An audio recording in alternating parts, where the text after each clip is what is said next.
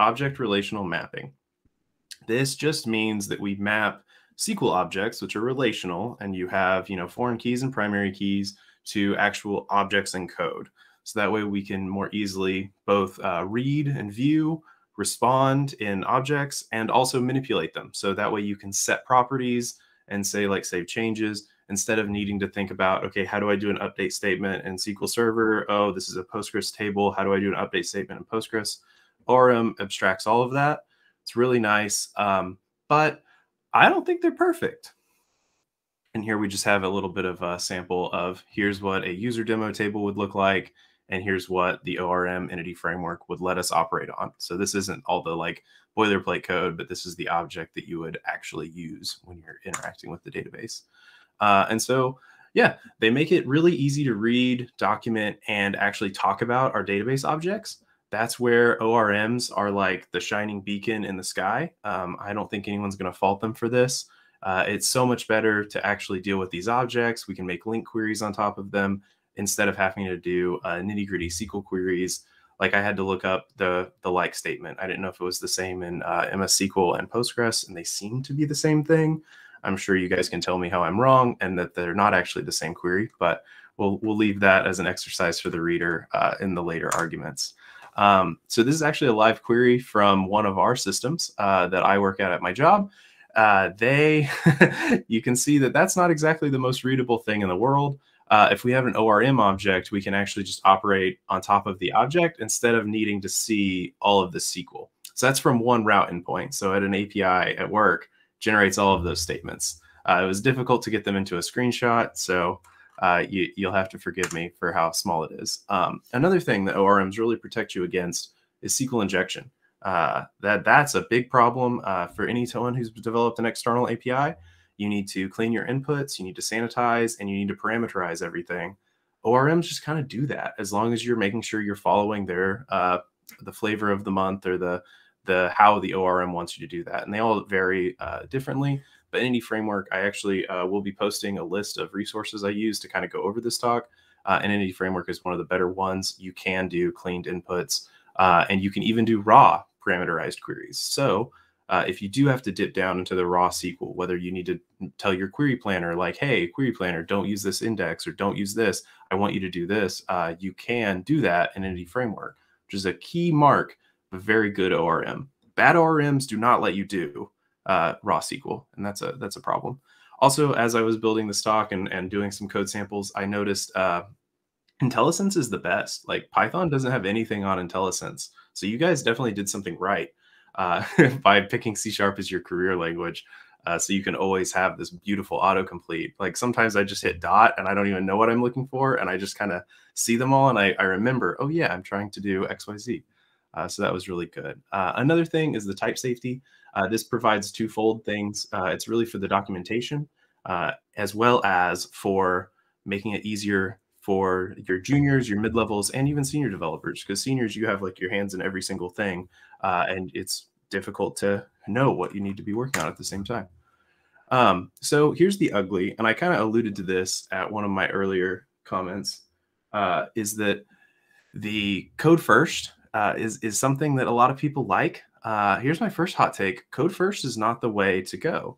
And the big reason is because nothing else integrates to it. And you might say, well, Joel, integrating to a code first database is an anti-pattern. You should have something sending that out to a data lake or something like that. And you're right. You shouldn't be directly reading and writing to a database that you've built in any other application. You should always be having data pipelines to move that data to another spot where a new owner can operate on that data. That's a good pattern. The rub is that the world is not perfect. That we all work at companies with many teams, and sometimes you need to just connect to the database to get your job done. Code first databases give you huge dangers in your migration strategies, because if I need to migrate data that takes more than a few milliseconds, I need to ensure that I can do that without downtiming my production environment. And if I have to downtime my production environment in order to migrate code, all database changes are going to be very fragile. We don't want that. There's a good article that talks about doing zero downtime database deployments that I'll send to you all. I definitely recommend that, whether or not you agree or disagree with me. And I would really love if someone who wants to fight for code first could jump into Twitch chat, because I think these are great. The other thing is that query planners still run the world at your database level. So that, I don't know if anyone's run into this before, but if you've built a lot of indexes on a database and you have a query with many clauses, you'll run into a fact where sometimes your query will use the indexes and sometimes it'll do a sequential scan. And you may actually want the sequential scan. If you've already done something, let's say you have a gist index or a gen index, something that is not a simple text string, that it can't be just a B tree where you can do like a what's the word I'm looking for? Binary search. So you can't necessarily binary search on it. You need to have multiple passes over an index. A sequential scan might be faster because you might be able to do it in one single pass of the database table. Obviously, this falls apart if you have billions of rows, but if you have billions of rows, you shouldn't be listening to me talk anyway. You probably should be listening to someone smarter than me. But for millions of rows tables, sequential scans can actually be faster than many index lookups if those index lookups have to be done repeatedly. The other problem I find is that they tightly couple a lot of our application logic to the stored data. This isn't great because now, again, to your migration strategies, if you need to migrate from database A or from table A to table B, you now have to change the code in the database at the same time. You can't create the new data, migrate the data without the code knowing about it yet, then ensure a code over where your code now knows about it, knows about both objects, and then you deprecate one, and now you're only on the single table, right? So this is the kind of like a 4-pass approach that the article discusses for zero downtime databases. And when you're using ORMs, it's a little bit touch and go because if you ever change the type of a column, if you ever change the name of a column, especially if you ever change a foreign key or a constraint relationship, it gets very tricky. And then also some ORMs, again, not most, but some. I've seen this a lot in the JavaScript world. If you guys are looking at some of the ORMs, they make it really hard to dip down to raw SQL.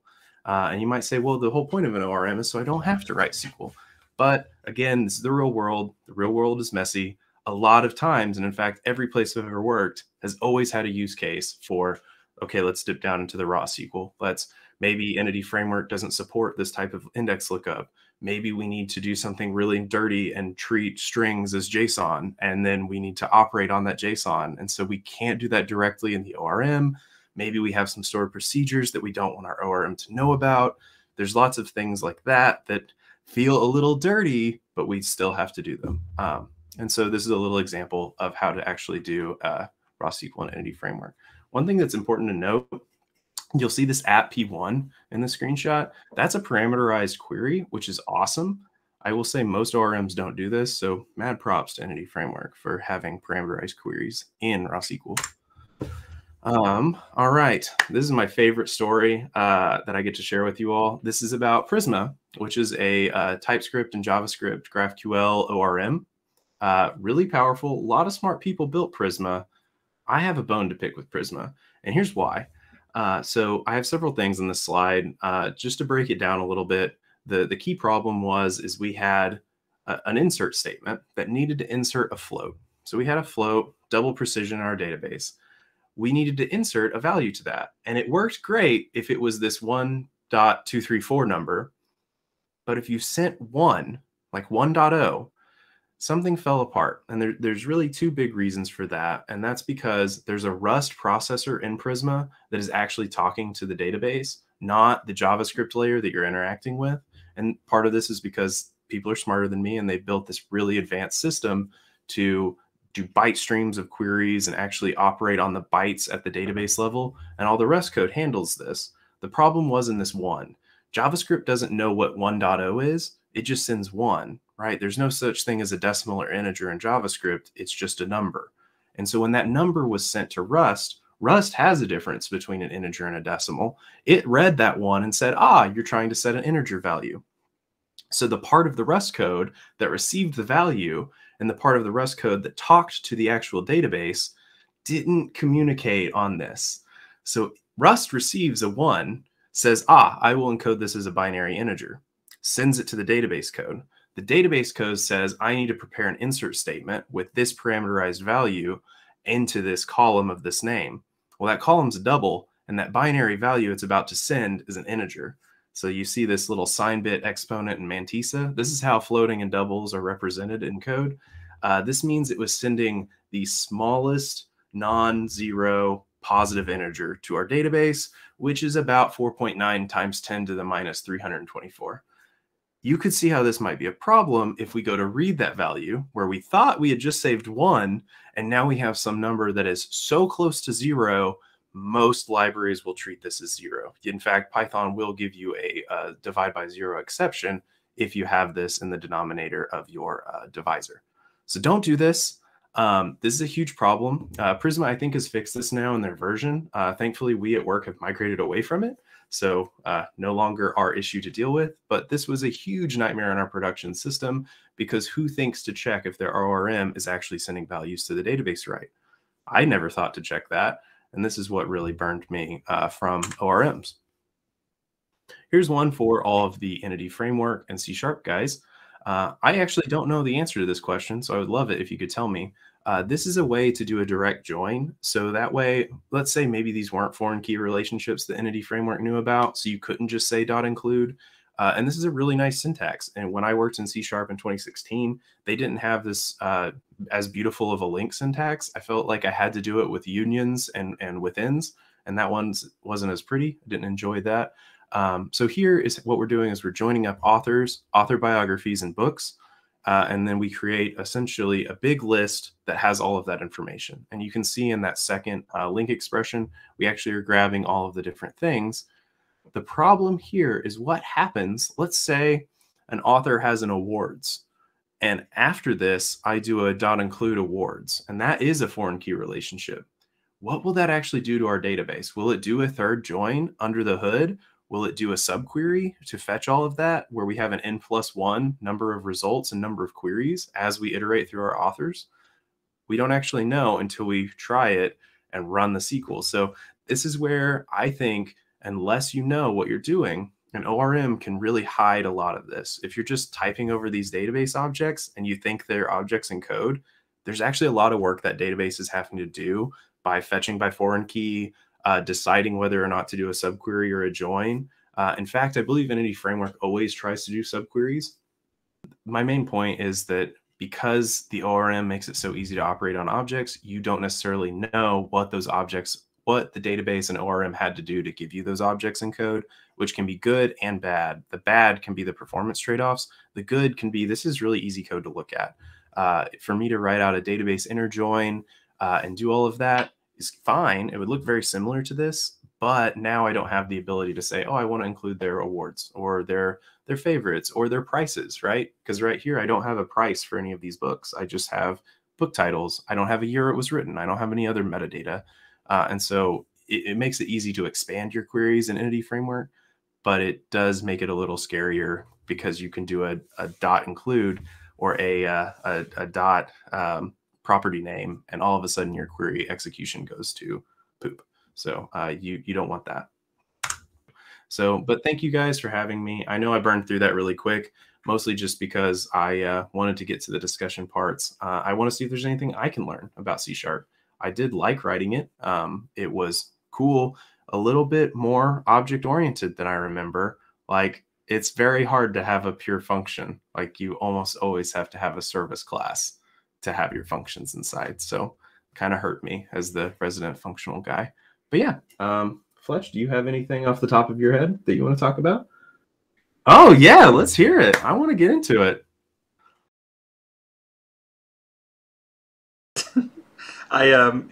Sometimes whenever you're at a conference or something like that, and then someone raises their hand to the audience and they're like, hey, I've got this question and whatever, then no one in the audience or no one on the stream or whatever can hear the person asking the question. And it's usually good to repeat back the question. That shouldn't matter here, except I was muted for the stream, but not muted for you, so you heard me perfectly fine, and no one on the stream heard my question. I'm just gonna summarize in like as few words as possible. I was just saying. Can you guys hear Fletch now? Yeah, they should be able to hear me now. I unmuted it. So I'm a code first person because in a microservice where it's a bounded context, only I access that data or that schema of the data. That's what I'm used to, and so that's what Joel's response was to, as I mentioned that. even though you have a database, I've seen a lot of times you have a microservice and it does something really well. And so you start getting downstream dependencies and someone says, you know what, I don't want to hook up my BI tool to some like Kafka or Redis cache. I want to hook up my BI tool to the database. And now all of a sudden you have a BI tool scraping your database and it gets really scary. Like if you ever need to roll a breaking change, you have to roll your service, your database, and any BI tools at the same time. Otherwise you'll have a schema break and things start to fall apart. So that to me has always been the most like anxiety inducing parts of code first is anytime something does need to break, and something always will. That's the problem. Of course, I give in that in the real world there's monoliths out there and they're not quite following those patterns. And some people don't want to follow microservice patterns, but yeah, I can give in that. Not everywhere. I think I actually agree with you that most places I start with, I recommend starting with database first for sure, and then if they end up wanting to transition some things to microservices, then I'll tell them how to do code first to accomplish that pattern of doing things. Yeah, definitely. It seems a lot overkill when you have like a nice bounded context and a nice problem where you're like, okay, I just need a database cache, I need a service, and I need some way to interact with that service. Why do I have like 3 different sets of code for effectively the same thing, right?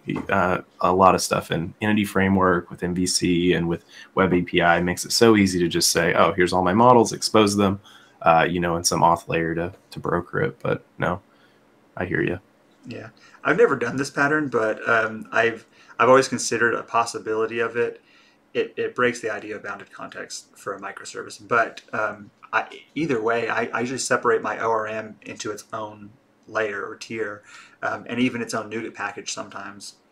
Oh, wow. And in that sense, if that is separated and some other project needs to hit the database, they can still go through the rules of my ORM by pulling that data project in as a NuGet package. I'm completely against that. I'd never suggest that for anyone. But given what you're saying, if you had that scenario where we don't want to have to go through your API and your domain and then your data layer, because that's just overkill and we just want to get to the data. Mm-hmm. And if you are still in a monolith and you haven't quite moved to bounded context, there's this middle ground. I might be like, okay, fine, pull the data NuGet package. But if we are in a nice tight data bounded context, I'd be like, never do that. Yeah, I hear you for sure. We actually do something similar to that at work where we have, so it's all Python code, but we have like all of our logic for interacting with the database, and that is effectively a module, and it's shared with the Kubernetes workers that do things like hard math, report generation, prepping for downstream data pipelines, all of that. So that way each fetch this model kind of code can be common. And so if we need to make a critical update, it's not too bad. And that way all of our little Python submodules, it all talks nicely. So a little bit more dry, so we don't mess up for some of these model buildings, right? Because you do have to grab data from many database tables. But yeah. Ooh, I have another question for the group or for you. Normalization. How important is normalization, and do you normalize your database, or do you not normalize your database? I wonder if anyone else has any response to that. I've never gone at a problem and said we need to watch our level of normalization. Howard says, "Not my monkey, not my circus." I like that. But there are a couple of rules similar to that I follow, like not storing calculated fields in a database, and if you do have some really weird relationships that don't have to be relational, I guess flattening them out could make sense. Howard, I agree with Howard. He's a C# developer, not a database admin. So, which is another reason why we like code first, right? Because we don't want to worry about that stuff. Yeah. What are your thoughts on normalization, though? So normalization is great at the database level. You minimize how much data you have to keep around, but then you create these things where, like, in order to get anything useful, you now have like a 7-way join. And now you're like, as a developer, you're like, great, I can make these subfunctions, but it's still a 7-way join that I have to think about every time. And so if you ever find yourself where you never interact with a single table, you've done something wrong, because though you might be doing an optimal data like approach, like from the data storage, disk space is cheap. So buy more disk space and keep things denormalized when you can, because that's how you're going to interact with the data. Now, there's some exceptions to this, like especially around like HIPAA or financial records. You don't want to bloat that in other places. You probably want that even in like its own microservice, so you could hydrate that as if a message needed it.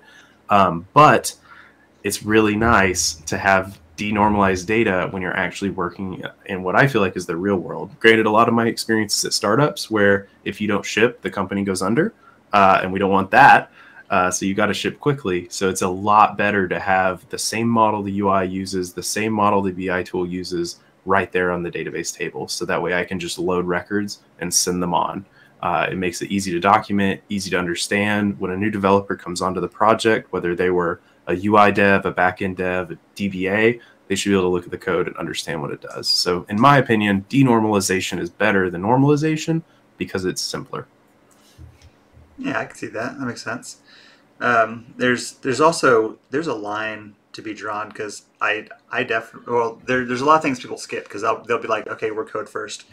Um, Kimberly, first of all, wants to fight you, or fight anyone on her opinions, as she is possibly halfway joking, because she says things like database first. She's into database first, and some people are, and I want to sort of get a whole group of people. That should be a panel. We should have a panel of people who like code first versus database first. But the idea that I've come across a few times is you'll have a C# developer who is a C# developer, and they're writing code first, yeah, C# and everything. But then that's just sort of the end of it, and you don't have a DBA looking at your migration files, or a DBA looking at your SQL generation. So whenever you write a link statement, you can actually pull out the SQL generation by just putting .query, whatever the iQueryable is, .query. It'll give you a string back on how it's going to generate that. I think that it should be common that a developer takes that and gives it to a DBA and says, this is a query that I'm going to be using. If it were easier, you just say, I've checked in code, here's my link statement, have a DBA look at it. But DBAs don't know what link statements are going to do, especially complex one. So, yeah. Actually, there was a product out there. I don't know if it's still out there. It helped me a lot when I was writing C#. It's called LinkPad, and it's actually just like think of it like a little SQL tool, but it gives you a link with IntelliSense autocomplete so that you can write little link queries and just execute them like raw SQL queries. But that was really helpful in me breaking down more of the complex, like mini foreign key relationships and trying to understand like when is include better, when is like actually doing the .join is basically include with more steps, but when you're actually expanding the properties. So like if you wanted to see like an author in their books, you could either say like for author and authors, for book and author.books. But then that's going to create this like nested select where every time you come to an author, Entity Framework's going to go and say, oh, I need to get their books, and it's going to load them, rather than doing like an included or a join table where it says, I'm going to fetch up all of the authors and books, and then you iterate over that row, that big row. So that's the other thing of like joins or subqueries. I don't know if anyone has talked about that, but that's where I say I think joins are way better than subqueries when you're looking at one thing. Subqueries are way more flexible and they make it way more composable. So that's where like all of our permission code at work is done in subqueries. That is not database performant. And in fact, our effectively DBA, he always yells at us for doing this. But because we can unit test, integration test, and actually think about our permission enforcement there, it helps us so much instead of having to always say, okay, well, what were those called in this joined up table? Will we join up all of the user groups and permissions? We don't want to think about that. We just make sure we have every query wrapped in a permission context, which does the necessary subqueries. So really enjoy them there, but joins so much more efficient on the database. Yeah. Kimberly wants to fight you because she did a YouTube video on normalization. But Jeff French, one of our other favorite people here, he says, don't normalize, don't not normalize, don't over normalize, and don't normalize prematurely. Yeah, of course, there's definitely a line somewhere. I wonder where that line is for each person, but But yeah, don't ever say one way is right and one way is not wrong. That's definitely a way to get canceled on on Twitch or YouTube or whatever. Yeah, for sure. No, that's pretty much what this whole talk was, is ORMs are bad. And then it's like, well, no, they're really not. So pretty much the whole time I've been walking that back, because actually ORMs are one of the better tools out there. They just are not perfect. And then the leaky abstraction, by the way, shout out to Joel Spolsky, created Stack Overflow, and his blog is still surprisingly relevant in the year 2021, even though it was written between like 98 and 2002. He talks about this leaky abstraction problem, and that's exactly what happens here. Is when you start using the ORM in production critical code, there are going to be little parts that you can't fully know. And so that's where you will see problems. And unfortunately, none of us are going to be smart enough to tell you every single place you'll ever see an abstraction leak. But that's why we're all developers. We get to look up these error codes and we get to fight through these little niches when all of our tooling doesn't quite cover the business use case. Yeah. Someone in chat, Matt Hatter Tech, brought up Dapper.net, Dapper, aka Dapper. I wonder what your thoughts are on Dapper, because some people say Dapper's an ORM, and some people say Dapper's just a wrapper around SQL connection, and there's some back and forth. It does work with generics, so do you consider Dapper an ORM based on the stuff that you said today, or where does Dapper land for you? It sounds like, so I don't know the full history of Dapper. I've seen it before, but I have never used it. So I'm going to talk a little off the cuff. I think it's like an ORM-ish. It's kind of like the Connects.js query builder, where it's going to prepare statements for you. It's going to make it easier to map these statements to models, but it's not actually going to, I don't think in Dapper you say like .save changes, right? You actually tell it a query and you tell it to do it. So if you're inserting or updating, you have to actually build out a query language that says like update this part. Yeah, exactly. There's no .save change. It doesn't hold the context. Yeah, to me that's the big difference. If it's an ORM or a query builder, if you have to say .save changes, it's an ORM. If you say commit or you like just send it a query, then it's a query builder, right? It's just making it easier to operate on the SQL statements, which is honestly really awesome for code, because now you can build composed functions where you can actually operate on subsets of the query, right? So part of your Dapper logic could be, hey, here's the object that I want to select from. And then the other part could be, here's how we do permissions filtering. So that's how we use SQL Alchemy, which is one of the Python ORMs. Yeah, cool. I get really pedantic with terminology, because especially since C# uses generics so well and everything uses generics, it is an object relational mapper. It's taking the DB sets and the junk that's coming raw, and it's mapping it into an object. It is an ORM, but I also agree, Dapper, I wouldn't consider that an ORM, because an ORM should have more than just the O, R, and M portion of an ORM. So yeah. I agree, it's not an ORM. Isn't there a like the dynamic class? You could say it's an ORM because you can give it like an arbitrary object and it just does like a JSON parse on it. So like in theory, that whole class is an ORM, but not really, because it's just so that I don't think that counts. But no, I think that's a good distinction. Jeff, I have not heard of AutoMapper. Is it similar to Dapper? Unless I'm misreading that, but I think AutoMapper is like a DTO framework. So you can take two different classes and sort of map them between each other. Unless Jeff says there's an implementation of AutoMapper that works with data sets, DB sets, or SQL connections or something like that. I'm not sure, but yeah, it maps from one object to another. So it's like an object mapper. It's in that sense, I guess that would be considered an ORM in its type. ORM doesn't have the word database in it, so True. I guess every time I do an as statement, then I'm doing an ORM, right? Yeah. By the way, I'm not a fan of AutoMapper, but let's not go into that. That's a completely different subject. I think it'd be really cool to have a follow-up video, and I'm going to sort of do this to especially the people on here who are passionate about things, to take some of these, and I hope for this pattern for everyone in the future, to be like, oh, here's some good things about this talk, and here's some things I disagree with because I'm a code first person. Of course, still being respectful. Obviously, Joel's talking about the scenarios that he's used to, and you'd be talking about, other people would be talking about the scenarios that they're used to, and say, well, I've seen code first working like this, or I've seen definitely normalize everything in these scenarios, and talk about those scenarios like anyone.